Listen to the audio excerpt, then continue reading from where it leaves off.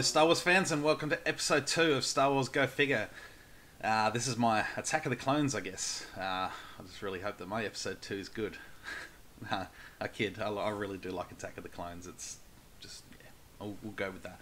Anyway, my name is Jesse Collins, and today is the 18th of August, 2018. It is a Saturday. It's kind of terrible weather, and then it's sunny for 5 minutes, and then it's raining again, so...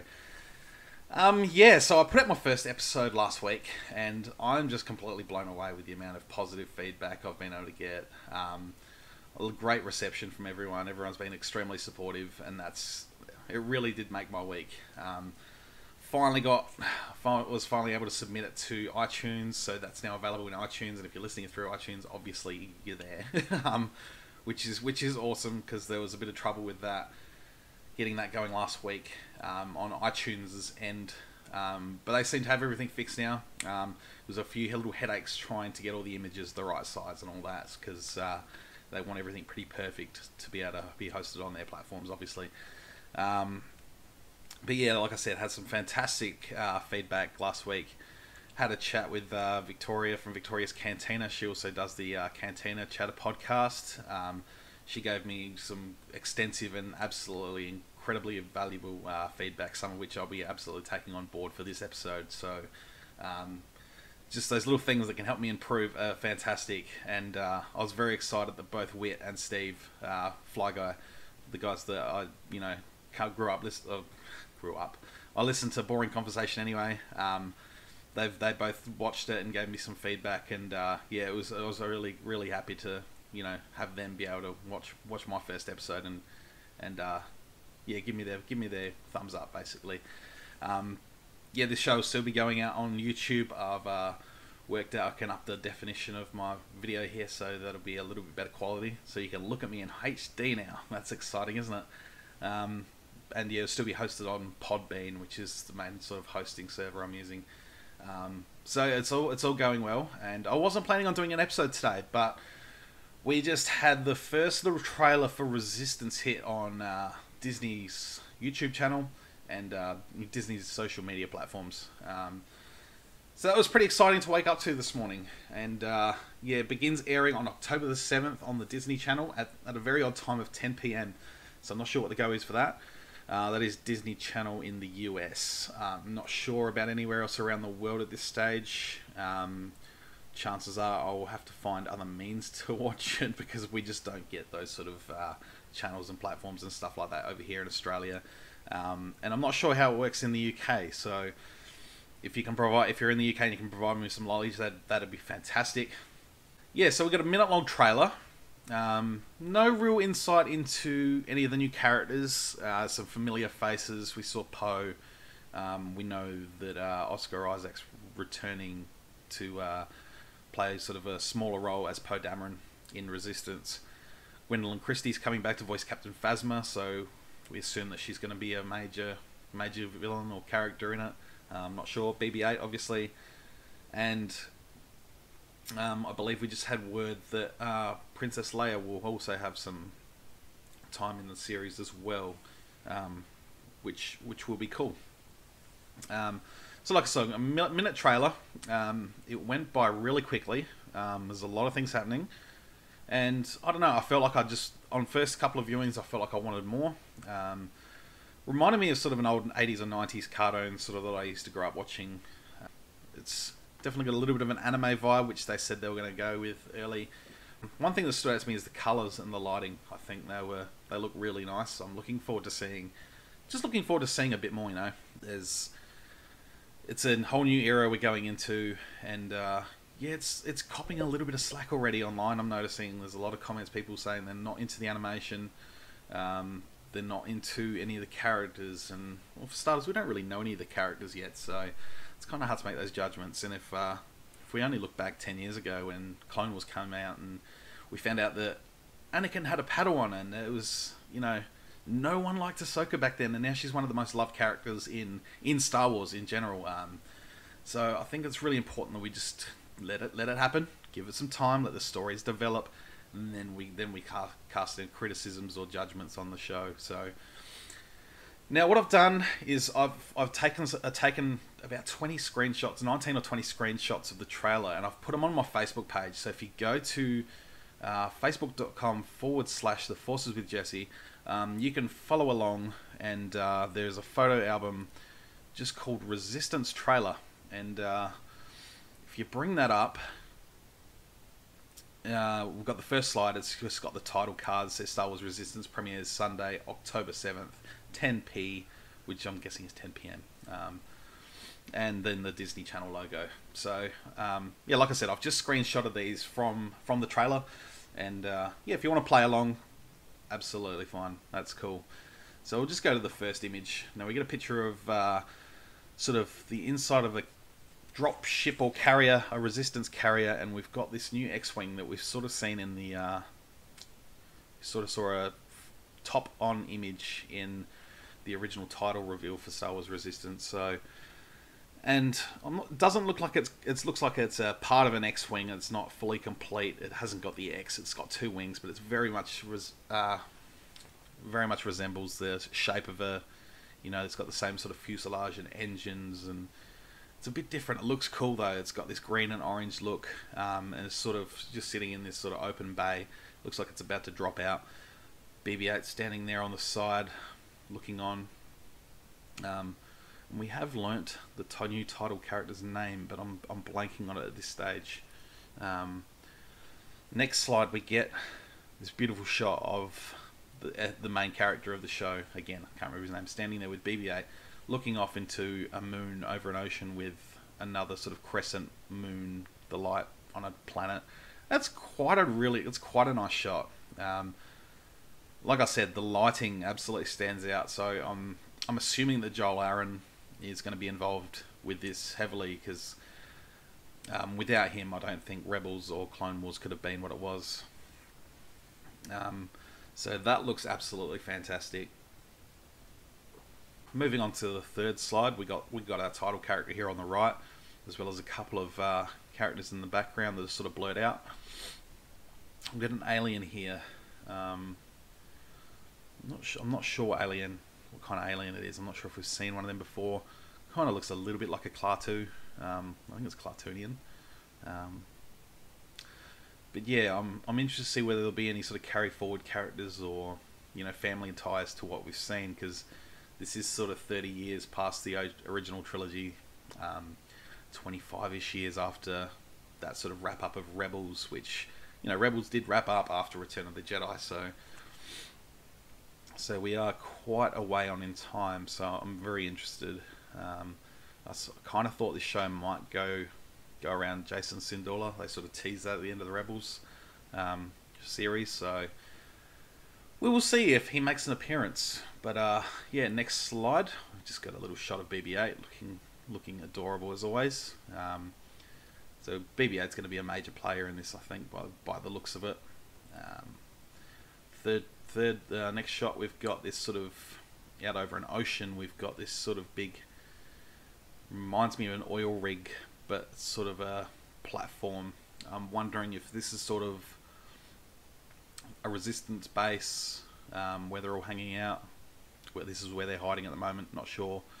And we've got these ships in flight over the ocean, and the light streaking out from behind the engines. It looks fantastic. Next one, we've got people cheering as the X-wing, or this ship. I'm just going to call it an X-wing. I know it's probably not an X-wing, but I'm just going to call it an X-wing. Sort of flying through a ring. It looks like a race is going on, and there's a big view screen in the air, sort of like a big projector in the air, which is obviously projecting like it's a race or something. I'm not sure. There's a couple of aliens in the foreground here that are sort of cheering it on. Next shot, we've got a screenshot of Poe Dameron here in his flight suit. Close-up shot of Poe. I think it translates reasonably well into this animated style. It looks pretty good. So moving on again. Here we've got a group of aliens. Now we've got this alien that I spoke of before, that he could be a Klaatunian, which is like some of Jabba's goons in Return of the Jedi. We've got an alien next to him, a female alien. She is the same species. I'm not sure if she's a Zabrak, but she's the same species as, is it Sugi in the Clone Wars? She was a bounty hunter, I think. And then we've got a human here on the right, and just behind him we've got what looks to be a Rodian with a double chin. That looks hilarious. He's a bit on the plump side for a Rodian. So that's interesting. Like I said, I like the colours. I like the diversity with the aliens. I think that's really cool. I always like seeing more aliens. Yeah, it just brings a little bit more interestingness than just humans. And now we've got a shot of the new character. I should have found out his name. This is going to frustrate the crap out of me. But he's following Poe and BB-8 through what looks like to be sort of an assembly area, a docking area for things. There's just like shipping containers and crates and stuff on the left with some people sort of unloading. But yeah, I just like the shadows on this picture a lot. If you're looking at the image, just some of the shadows of the buildings in the background. It just looks really good, and the colours, they're just really, really nice. They translate really well. I'm into it. And now we get another shot here of our main character following Poe still. So obviously from another angle, Poe's wearing his sort of resistance jacket that we see him wearing at the start of Force Awakens, that Finn later adopts in The Last Jedi and at the end of TFA. So next shot, we've got this character he's got dreadlocks and a bit of a dreadlocky beard. He does a little bit of talking over it. He's wearing a sort of orange jacket. Yeah, nice sunrise behind him again. We're looking at some beautiful colours, really nice shady shadows on his face with some lights highlighting some areas of his face. I think that looks really good. Now I've got a terrible screenshot here. It's of that sort of Klartoonian alien that I speculated on before, pointing his finger, but he's got his eye closed. And just to the right, there is a little flag or something on the wall, or an image on the wall, which is the Death Watch symbol, I think. Someone pointed out that looks like Death Watch, but it's got a little face on it. So Death Watch is the Mandalorian sort of clan from the Clone Wars era. Now, next shot we see these two ships, calling it the X-Wing, and another ship tailing in front of it, or on top of it. Smoke pouring out the back, the engines look like they're burning up. So I'm not sure what's going on there, but it looks cool. And two ships from another angle.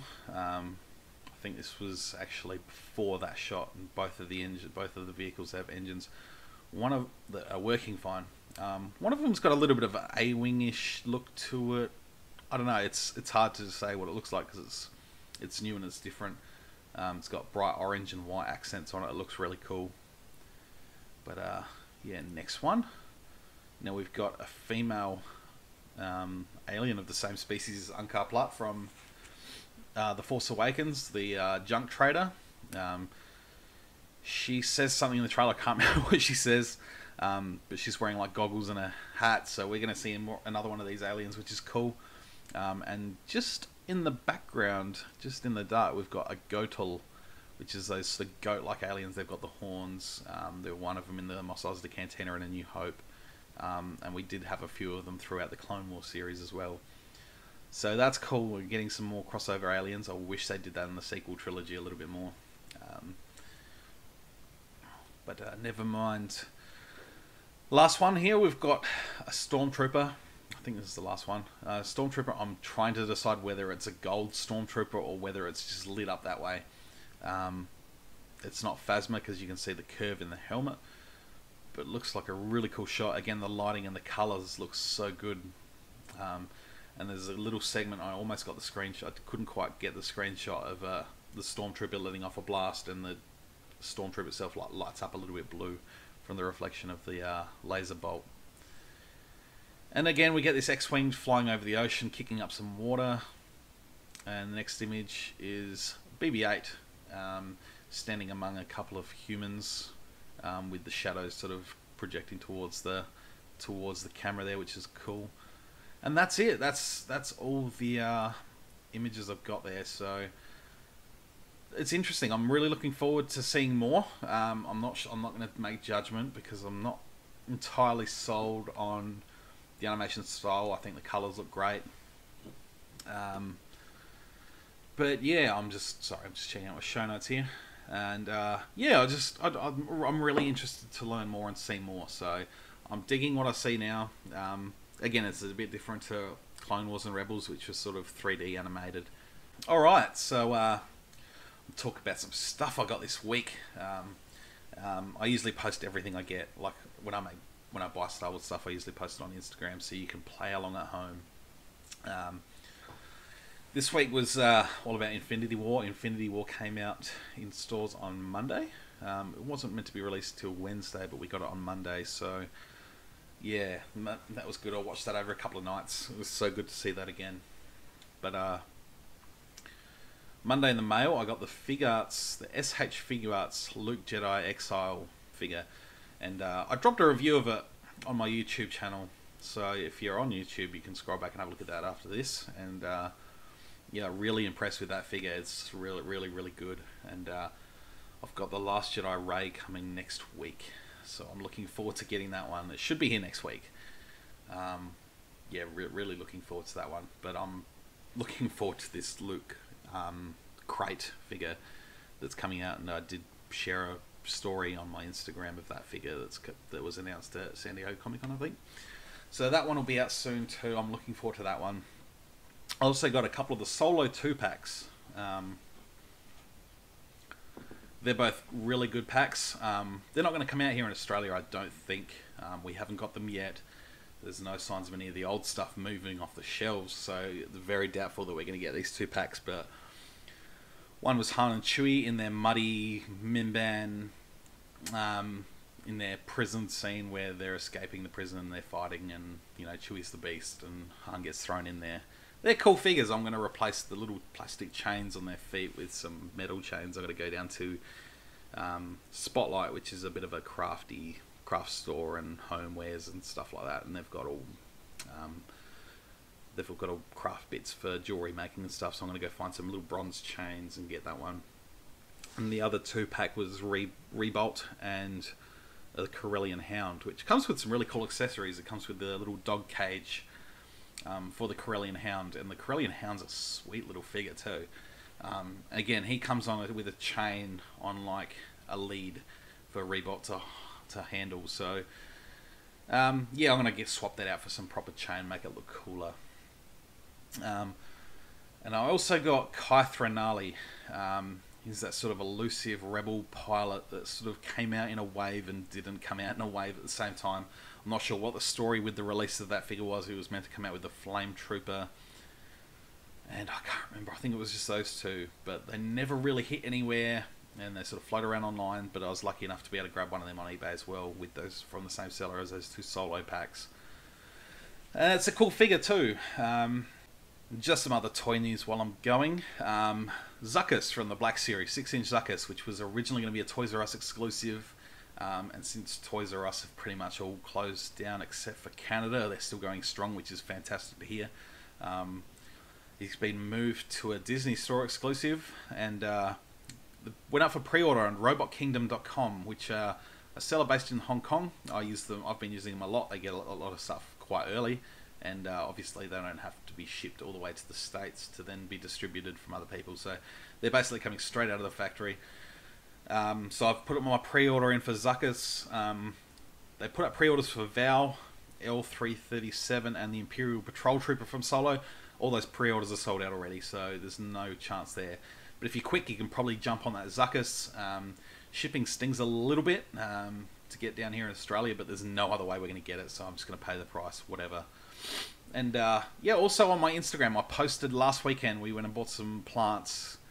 I don't know, we were turning into a garden show. So Bunnings here in Australia is a massive sort of garden home store, big chain of warehouses. They recently put out a few months ago some Star Wars pots that were made out of resin, and we got a Darth Vader head, Boba Fett head, and 2 Stormtroopers. We finally bought some plants for them, and I put a picture up on Instagram and on my Facebook page, so definitely check them out because they were quite cool. And yeah, looking forward to it. We've got these sort of crawlers that are going to grow out of the Stormtrooper head, and they're going to come around and look like the Stormtroopers have green dreadlocks, and that's going to be little 80s hair metal Stormtroopers. And yeah, that was quite cool. So we're very excited to get them planted out and set up in the backyard, and made a cool photo. So yeah, that's almost all I've got for today, guys. So that's taken me just over 20 minutes. Which I think is long enough for me to talk on my own and for you all to listen to me talking on my own.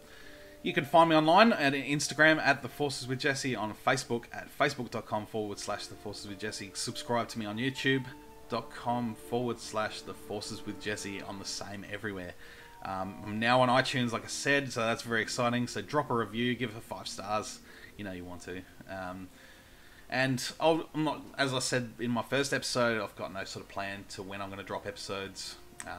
Got no sort of structure or anything sort of going at the moment. I'm hoping my next episode I'll be able to have a guest on. Really looking forward to teeing that up, hopefully in the next couple of weeks. But yeah, everything I'll be posting out through social media platforms and stuff, like I said before. So you'll be aware as soon as a new episode drops, that's where it'll be. But on that, thank you very much again for everyone for listening and for giving me feedback and liking the videos and commenting and all that sort of stuff. It makes my day, and it makes it worth doing this. I'm having a blast with it. I'm having a good time chatting with everyone about it too. Got some friends that aren't Star Wars fans that are still showing interest and asking me how it's all going, even though they're not going to listen, which is cool. They don't have to listen, but it is just really humbling. It is really, really humbling. So it's exciting times. And yeah, like I said, thank you very much for listening. Until my next episode, may the Force be with you always.